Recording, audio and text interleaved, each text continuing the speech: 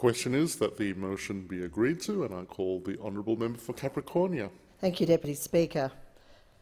Across our lives we have seen remarkable weather events, whether they be fires, floods, cyclones or droughts. Each time we experience one, we can hardly believe it, or the raw power Mother Nature can deliver. Recently in the north of Queensland we have seen such an event. This was a devastating event, with many areas from Townsville to Cloncurry smashing previous records of 7-day rain totals. Many areas received well over 1 metre of rain in a week. Houses ruined, property lost, lives lost, livestock lost, flooding in previously high and dry areas.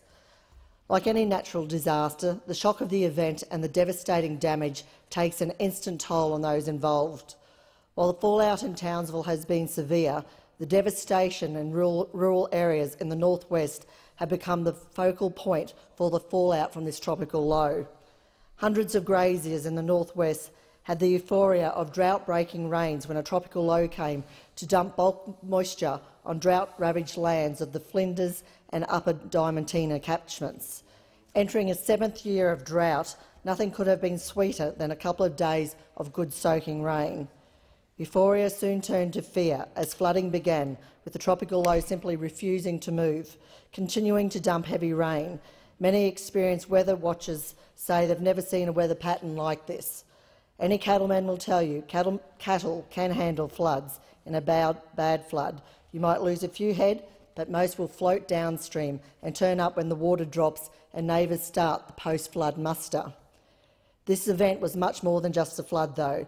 This is a week-long onslaught of rain, heavy cloud cover and wind, strong, continuous, buffeting winds. Nothing like the normally hot, dry conditions of the tropical interior. Tropical cattle breeds are very well suited to tropical conditions, but a week of standing in water with wind blowing and no tree cover is a recipe for disaster. Estimates suggest hundreds of thousands of head of cattle now lie dead in paddocks across the region. This is obviously devastating for families who not only love their animals but rely on them for their livelihoods.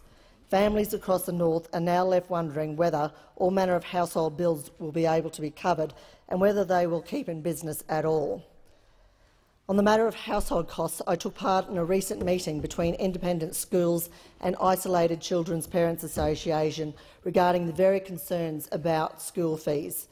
In rural and remote areas, the option of boarding school is often taken as the only feasible manner for kids to get a decent education due to the tyranny of distance. When things get tough, like they are now for so many in the north, costs become difficult to cover and school fees often become a bridge too far for country families. It would be awful to see these families have to remove their children from school because of this catastrophic flood. The flow-on effects will be long felt in these rural and remote communities as their life options narrow. I congratulate the ICPA for their constant support for rural kids and their education, and I trust this meeting will lead to something positive in the coming weeks. Government always plays a role in recovery, and it has swung into action quickly, delivering physical support through mobilising the military and delivering more than $42 million in recovery funding already delivered.